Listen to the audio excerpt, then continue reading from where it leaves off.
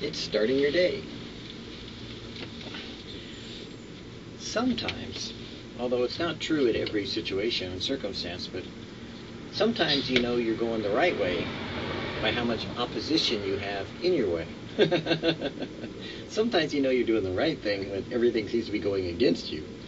Because as much as you find yourself doing God's will, you'll also find that there is an opposition to that. That doing God's will doesn't mean that everything's going to go smooth every day, but that there's going to be attacks and trials and tribulations and challenges to you that will come from sometimes your flesh, sometimes spiritual attacks, sometimes people, places, things.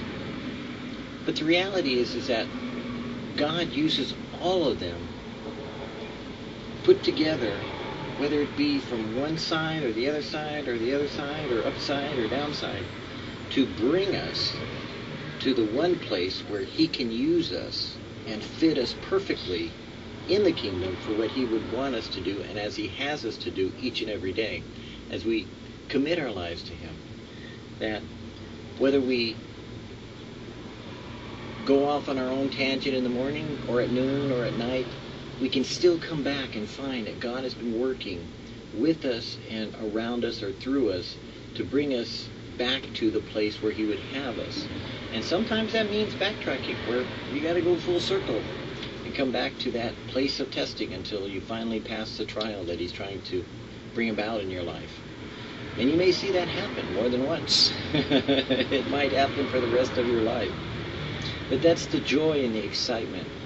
Sometimes the repetition of being a born-again Christian, of being someone who's walking after God and seeking to follow Jesus with all their heart, with all their soul, with all their mind, with all their being, with everything that they are. Joy unspeakable. Now to Him who is able to keep you without stumbling or slipping or falling, and to present you unblemished, blameless or faultless before the presence of His glory in triumphant joy and exultation with unspeakable ecstatic delight. Boy. Now He who is able to present you faultless before the Father with exceeding joy, that's the way I remember it. I used to be so miserable when I went to bed, I wished it was time to get up. And when I got up, I was still so miserable I wanted to go back to bed. I was under the curse of not obeying the voice of the Lord or serving Him with joyfulness. See Deuteronomy 28:15-48. Obedience to God fills our lives with so much joy that we don't even know how to talk about it.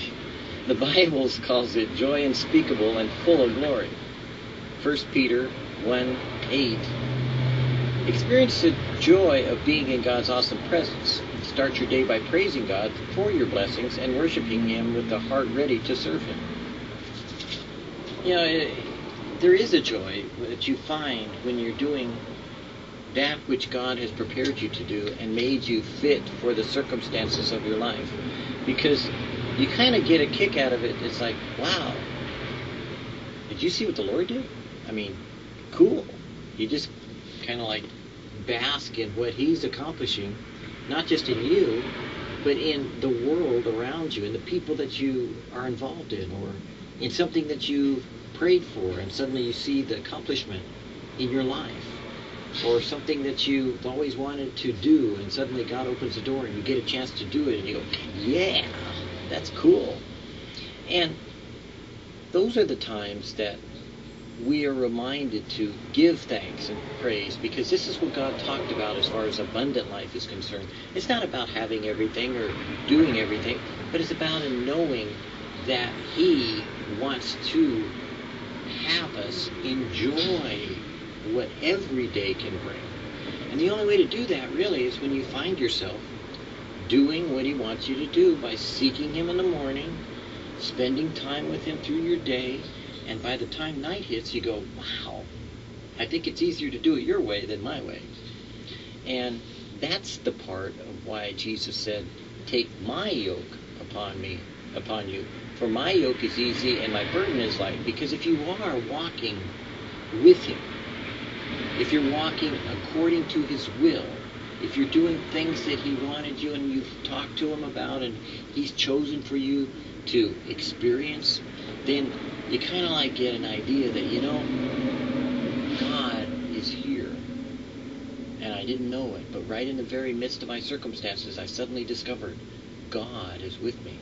And that's what Jacob discovered at Peniel when he was experiencing so much about God that he was like, wow, man, I never would have expected to find God in this place.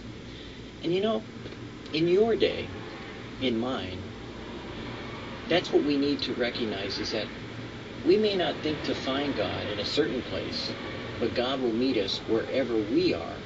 And at that place of contact, that is where we need to be recognition. We need to have the recognition that God is literally everywhere.